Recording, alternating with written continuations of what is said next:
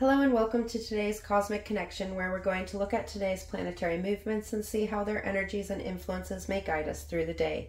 Today we're looking at Sunday, September 17th, 2023. Today the skies are nice and quiet, giving us a much needed energetic break that will allow us to process the week that has passed and get ready for the week to come. The only aspect we see today is the moon in void of course between Libra and Scorpio, squaring with Pluto in void of course between Capricorn and Aquarius.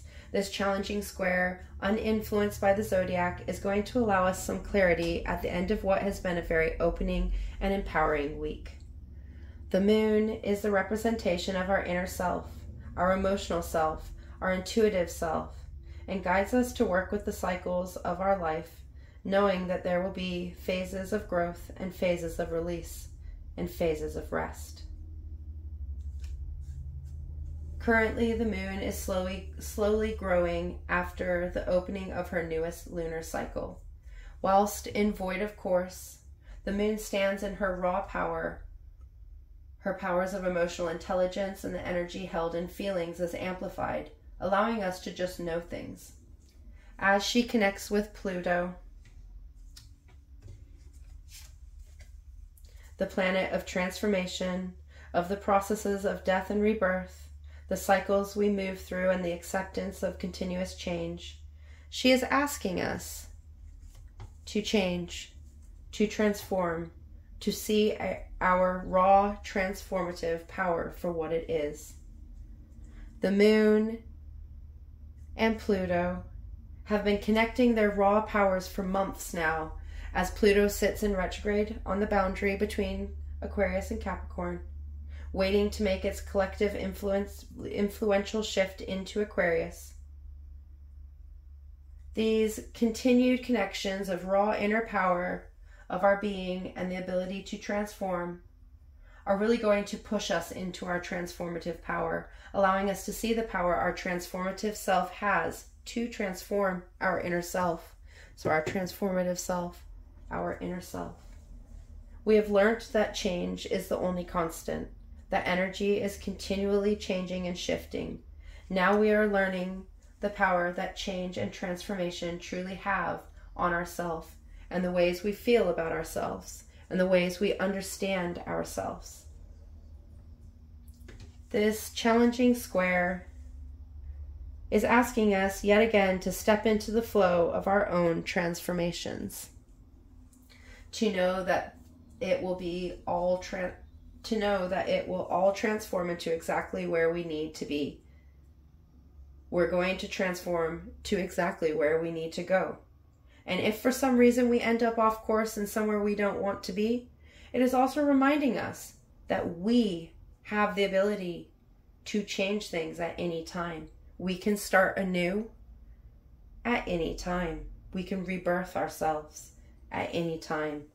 This connection between our inner selves and the cycles we roll through is really allowing us to open up to our power in the transformative process, allowing us to empower and work with our changes as they come, stepping into the energy of transformation. For when we embrace our changing self, our powers of transformation, we finally understand that this whole time, the only thing standing in our path was ourself. This square aspect is asking us if we are willing to accept our ever-changing self and know that we will continue to transform and grow, or if we want to continue to stand in our own path.